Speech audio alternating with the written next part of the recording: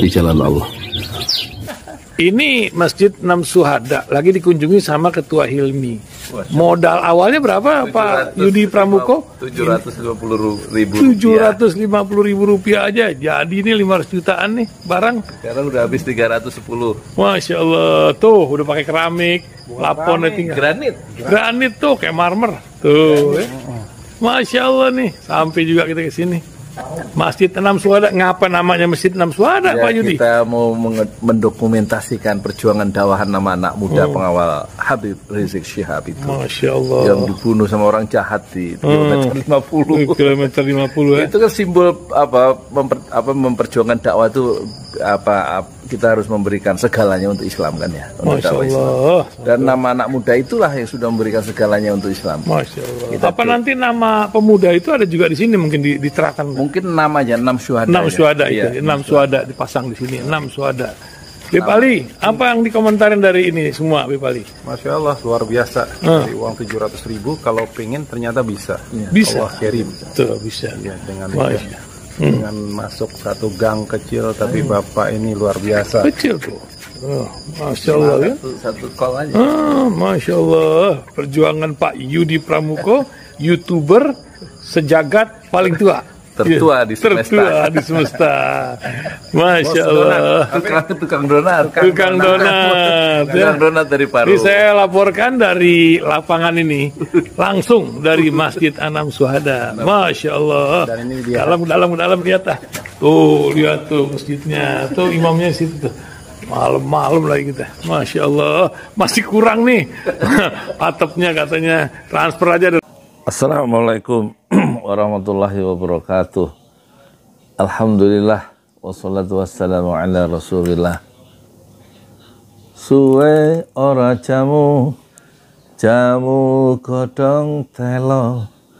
Suwe ora ketemu temu pisan ojo gelo. Ya kalau ngurusin politik, ngurusin Rocky Gerung santai aja. Sekarang lagi rame kan, dilaporin ke polisi Rocky Gerung dianggap penghina presiden. Biasa aja, terlalu susah urusin Rocky. Yang lebih susah itu rakyat. Rakyat lebih susah. Pak Luhut bilang nggak usah perubahan, nggak usah lagi ada narasi perubahan, menginginkan perubahan. Maksudnya dia nyerang Anies ya kan.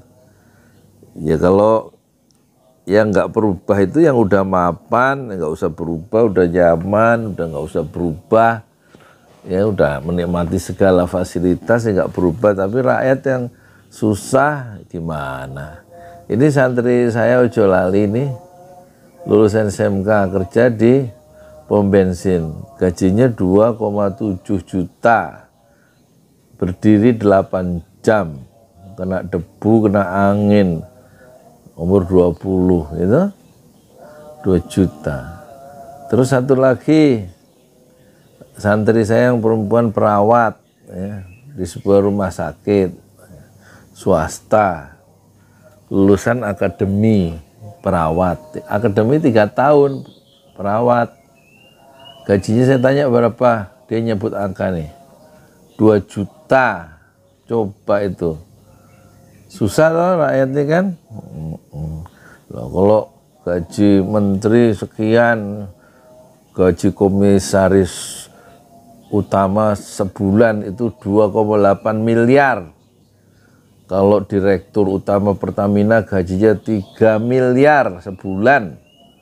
Kemarin udah dicoba itu gimana. Rakyat susah. Sekarang kok ada orang geram terhadap pemerintahan, terus mengkritik Pak Jokowi, ya harus bisa dimengerti dalam kerangka dia mewakili suara rakyat, nggak bisa bersuara rakyat itu diwakili oleh Rocky Gerung gitu.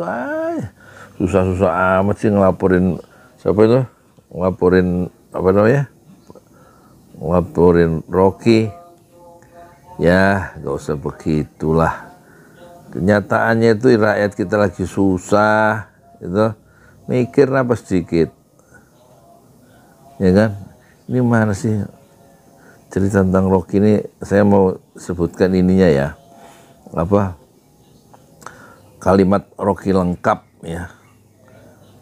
Kalimat Rocky lengkap di halaman Fakultas UI ya, di Fakultas Hukum di UI kalau nggak salah. Oh bukan, saya pernah ngasih materi ya di Fakultas Hukum di UI Universitas Indonesia dulu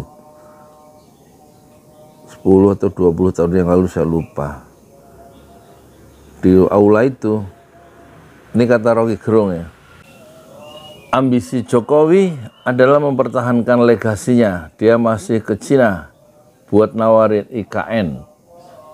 Dia masih mondar-mandir dari satu koalisi ke satu koalisi yang lain untuk mencari kejelasan nasibnya. Dia memikirkan dirinya sendiri. Dia tidak memikirkan nasib kita. Itu BAJI bintang 2 AN yang TOL bintang 2. Kata Rocky Gerung.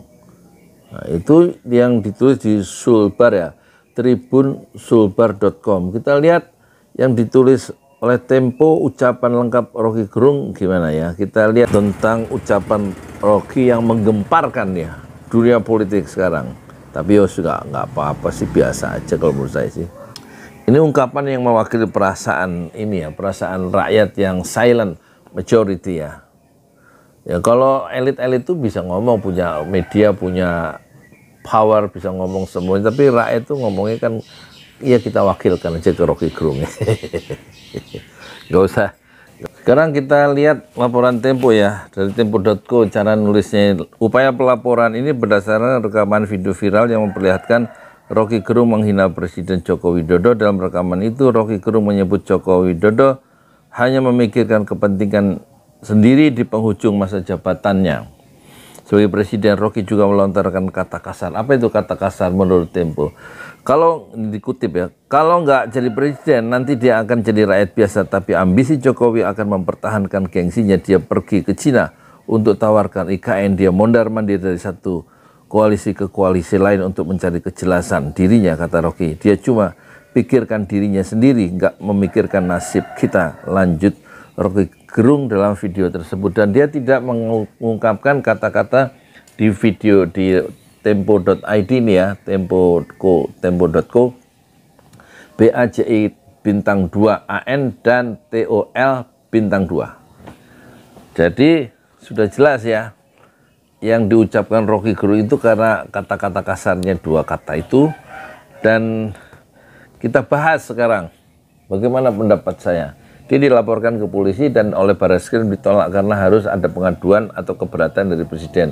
Dan tampaknya mereka akan melanjutkan upaya-upaya mungkin Rocky Gerung diseret ke mana? Ke polisi.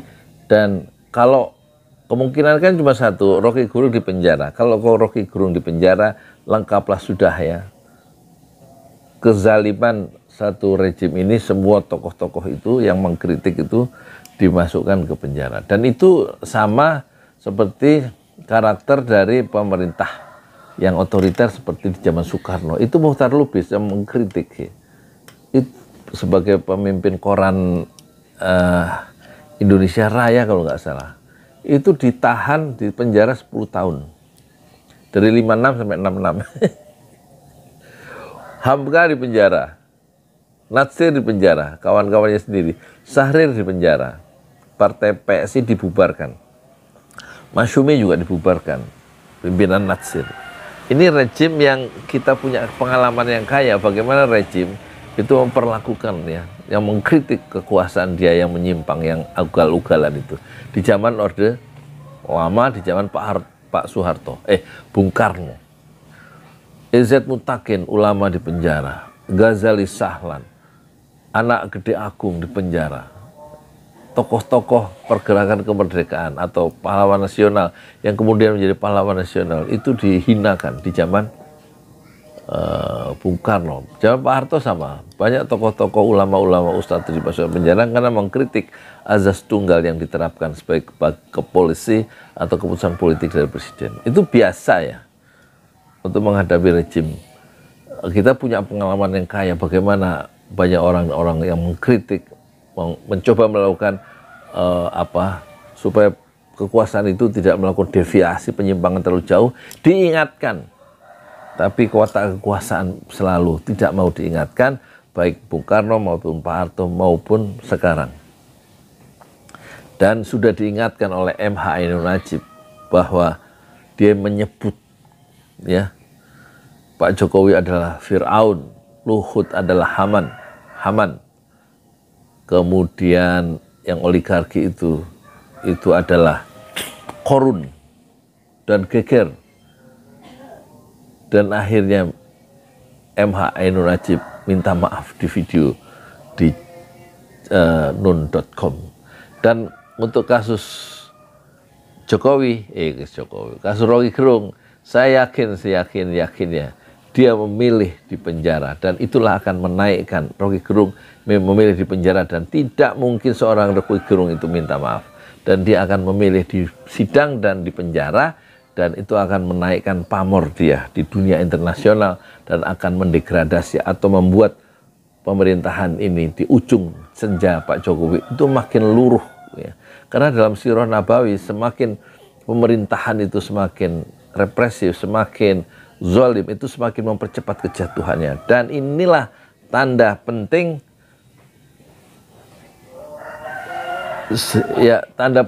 pemerintahan itu meluruh ya, decline dengan masuknya Roky Gerung ke penjara karena ucapan-ucapan yang katanya menghina itu. Buat saya sih nggak usah di penjara, ngapain sih? Nggak ada gunanya. Roky Gerung di penjara itu nggak ada gunanya, justru membuat dia cemerlang ya di langit zaman Roky Gerung. Dan justru akan ya, bahaya ini sebenarnya, akan menjatuhkan ya, wibawa pemerintah ini sendiri yang harusnya dia exit dengan cara yang baik. Gara-gara relawan yang memprovokasi supaya Roky Gerung itu disidang, diadukan ke Barreskrim atau ke polisi, justru relawan Jokowi itu yang membuat Pak Jokowi itu makin terjerumus. Karena apa?